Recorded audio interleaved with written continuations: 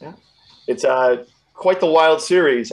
My first exposure to Angelyne was through the series because I'm from the East Coast. What was your first exposure to Angelyne, the person?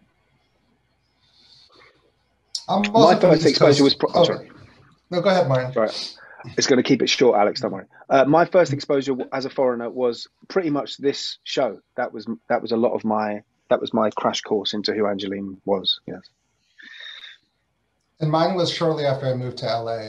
I'm also from the East Coast. I'm from Boston. I didn't know much about her, maybe nothing about her. But when I started to kind of spend time in LA here and there, I would hear about her, and then eventually I saw her, and then I kind of was intrigued, and I asked more about her. And the more that I asked about her, the more sort of my interest in her grew. So my exposure began when I started spending physical time in LA.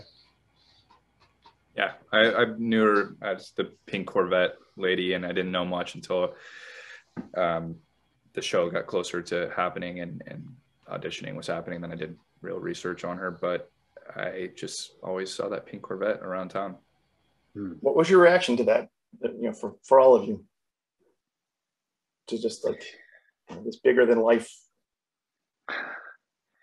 Well, I had kind of mixed feelings because on the one hand, I heard of her, she was sort of known to me as sort of a legend. But on the other hand, when I actually saw her, she was selling merchandise out of the trunk of her car. And I thought, I didn't realize legends do that. So there's sort of this sort of a contradiction that I saw in her, which actually just deepened my interest in her. And Martin, being new to her, what drew you to the series?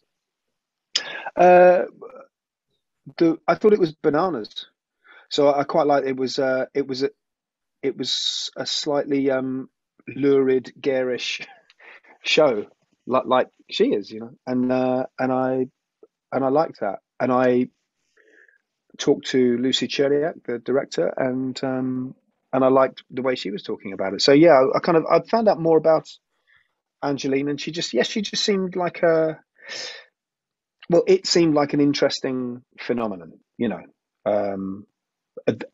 Precisely that thing that Alex has just said. It's like, you know, on the one hand, you know, you're a legend, but you're also you're living kind of hand to mouth in a way as well. So preserving this artificial picture of yourself while really doing mundane, making ends meet stuff is kind of interesting.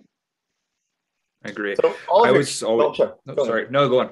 No, go on. No, go on. I'd rather hear your answer than my talk. My answer is not great anyway. I was just going to say I've always been, I've always had a weird sick obsession with people similar to Angelyne. The closest thing growing up was Paris Hilton, and I was just fascinated by her and all that she did, and kind of fascinated in this role that she played. That was actually, she was playing this character, and people underestimated her and maybe thought she was dumber than she was. And even if you don't agree with what she's doing, there is I am impressed by the hustle or the ability to create this persona. And that was really interesting to me. I'm going to say you're wrong. That was a great answer. So I'm glad we got it in there. Thanks for the confidence boost. Yeah, Lucas.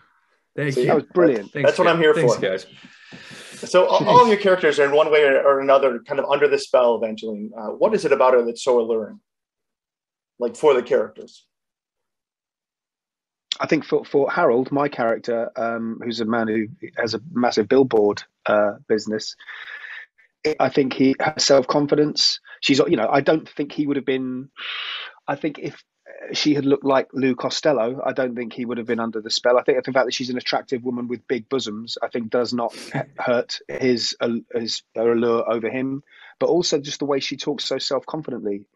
And just that speaks with this almost sort of messianic vision of how I am going to be bigger than life. He thinks, well, I want a bit of that. I want to be a passenger on that ship. Yeah.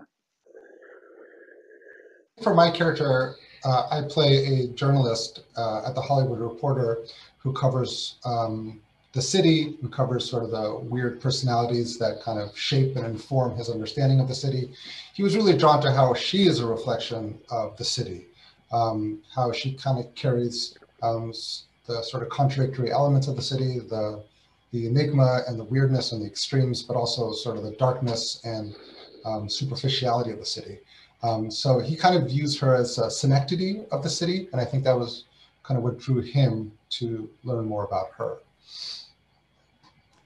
My character Max is an aspiring filmmaker, and I think for him, he has no ties to the industry or nothing connecting him or helping him like Angelyne did. So for him, she's kind of a role model or a guideline to making a bang or making a splash and making a name for himself. And you mentioned her physical transformation. How was it working with Emmy, especially when you see her before and after, and she comes out a completely different person? I thought that was amazing. Yeah, it was incredible.